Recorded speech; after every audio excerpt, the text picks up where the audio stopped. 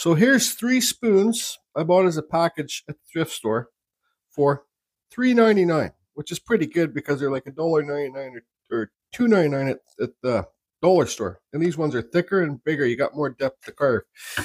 Here's a spatula I bought at Walmart for, what was it, $1.97? Canadian. I'm in Canada, everybody, British Columbia.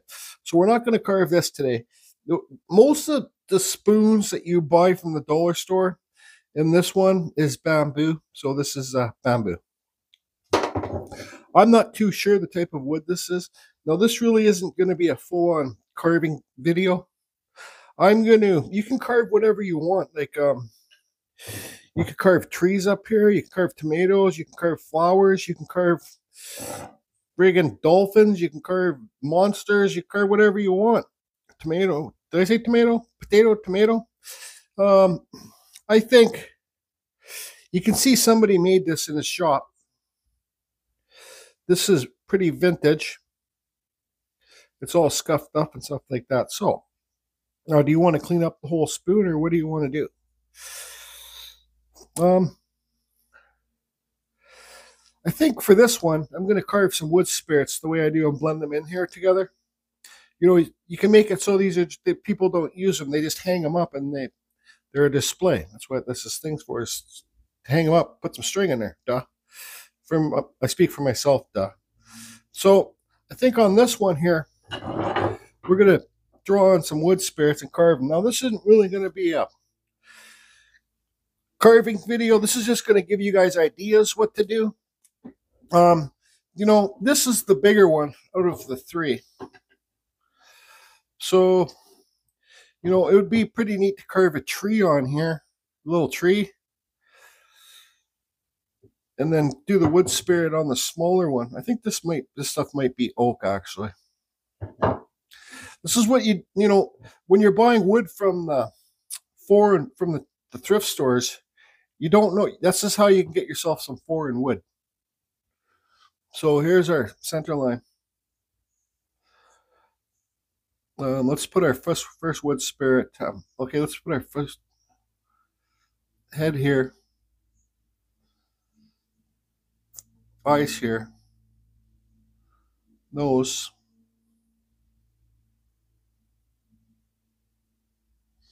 Then our mustache, like I like to do like that. Bring it around. And this one, this mustache can come down like this. You know, you can carve wood spirits all the way down here if you want. Now this one, we'll make it bit slanted. So this one, the center line would be like this. Now let me get some better lighting here because I don't like this shadowing effect. Excuse me. So that's that.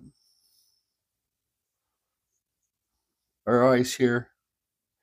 And when you get into stuff like this, it's just fun. And then, oh, oops, connect the mustache right here. I know I got all this marks on here. It's hard to see kind of what's going on. Boom, boom. So we got a wood spirit here and a wood spirit here. Now, like I said, this isn't going to be a full-on carving video. I kind of want to make this a short video, but just to help you guys with ideas what you can do on your spoons. You know, these, I think, like, if I carve this is a $20 spoon. So, you know, you get 3 spoons for $3.99. So what are these, like $1.35 each or something? So if you screw up, really, who cares? This is the Kutzall Taper Burr Extreme. See how it's got a pointier thing there? So let me just do a couple cuts without the fan on and see how this burr works. Oops, got to turn my Dremel up. Also, I'm running a Dremel 4000 with the Dremel flex shaft right here, and a foot pedal, on-off foot pedal.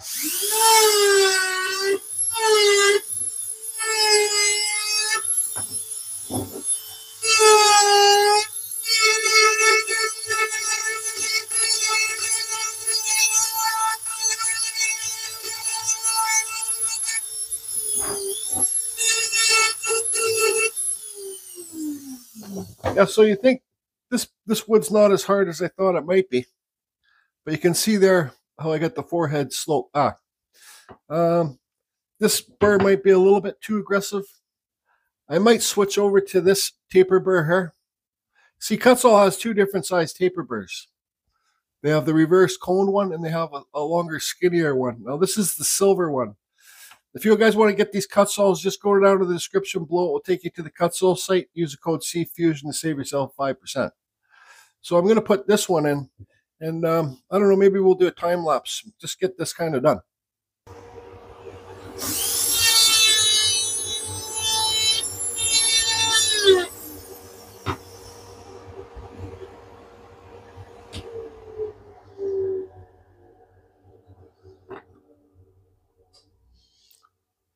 Well, this burr isn't working. It's burning the wood, so I need to find another burr which I can quickly block out. I think so. I think it might be better to go to the extreme taper burr like this one here. This one's the more extreme. I'll try that. Good burrs for a little project like this is those miniature metalworking burrs. You get like sets of 20. So, anyways, put this burr in.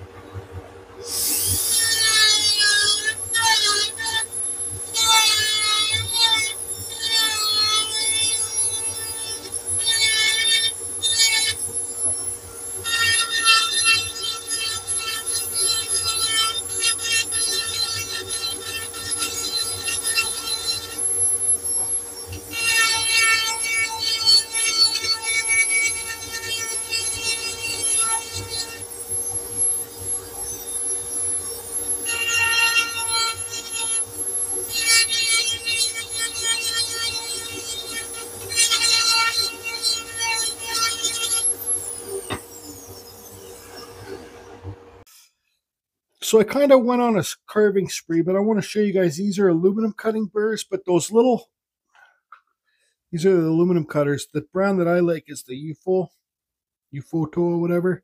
These are in my Amazon store. All the burrs I use are in my Amazon store. But so when you buy the little metalworking burrs, it's unfortunate I don't have a pack of them, but you get 20. So just, if you can't tell for size reference when you're looking on Amazon, just look for a case like this that has 20 in there, and then they're little tiny cutters. So they work good for smaller carvings. Now these aluminum cutters, these 3-point cutters, when you buy a set of 4 or 5 of them, they come in different sizes. This is the smallest one. So these get dull super fast. So anyways, this is basically these are also good for just kind of doing your cuts on the outside of your carving. It's hard to carve with these. These are more like chisels because they only have 3 cutters on them. So it's you got to be an experienced carver to be able to carve with this bit here. Now I'm just going to show you guys this little box I got. This is different diamond burrs, and I keep saying the more different burrs. Like I got here's a metalworking burr right here. The more burrs that you have, the more you're going to be able to carve different types of wood. You just got to type, like I said before, I think, try and find what type of burr works for what type of wood. It's all different. This is the sanding mandrel I sanded all my pieces with. These are in my store. I think you get like 6 or 8 of these for like $10, I think, unless the price went up. Price probably did go up because I've been supporting these and they seem to have been selling probably lots, so they jacked the price up. Now here's the cheap one that I bought from Walmart, spatula. I just quickly carved and wood burned a little pumpkin. Jeez, it's not Halloween yet. Carved a little snowman. Just wood burned around it. Like this is, you know, you could have just painted this snowman on there. And well, but it's a wood carving. It's cheesy as all whatever you want to say. But the thing is, people love this stuff for Christmas time. All right, it's different. It's not perfect. Like when they want to buy something like this, they want to buy something that's not perfect, that's manufactured or whatever. You got to remember this is a wood carving. And I always, even though this is just a silly little snowman I carved really quick, always sign your pieces. Always sign your pieces. I could really get into that, but I'm not going to. This is the one that I started carving. It's really simple. There's nothing crazy about this. You just get some twine or whatever this stuff's called and put it on there so they can hang it. This might look good at the cabin. But there, I signed it.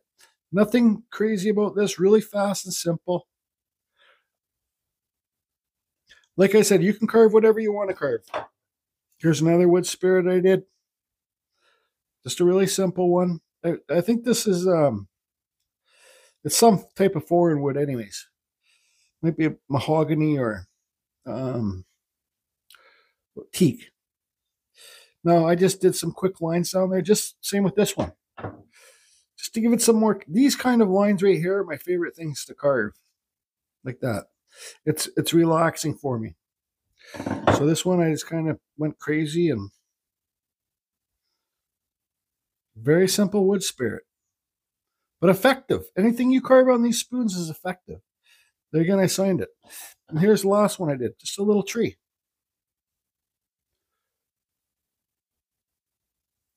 And some more lines down there. You can see it, like I didn't even really sand it. There's still, these marks are from the first person that made these spoons. He didn't even really sand them too well. He just kind of left them rough. So this is, once again, I signed it. So, you know, you don't have to do wood spirits. For me, they're always big sellers. You can do whatever you want to do with your spoons or your spatulas or whatever you get. And I think it's so much better because all the stuff, most of the stuff you buy now is junk in the stores. It's all made in China or whatever, or Mexico or whatever. Much people would much rather have a handmade Christmas gift. You know, even this. If I gave this to my Auntie Jody or my sister or some girl, she would absolutely love it. For it's a Christmas time, they have family get-togethers. 100%, this would get pulled out. I don't know, like to put in your potato things or something like that. I don't know. But just, I don't know what else I can say besides have fun. Then carve what you want. You know what I mean? Like, just, if you're not like myself, I should carve bears, and yeah, you know, I should carve a whole bunch of different stuff. But I always kind of just carve what I want. Because if I'm not carving what I want to carve, the truth is, I'm not really having fun. Was I having fun with these? Yes, I was. Because I carved what I wanted to carve. Anyways, everybody, I'm babbling here. So I got to think of a Christmas challenge. And anyways, be well.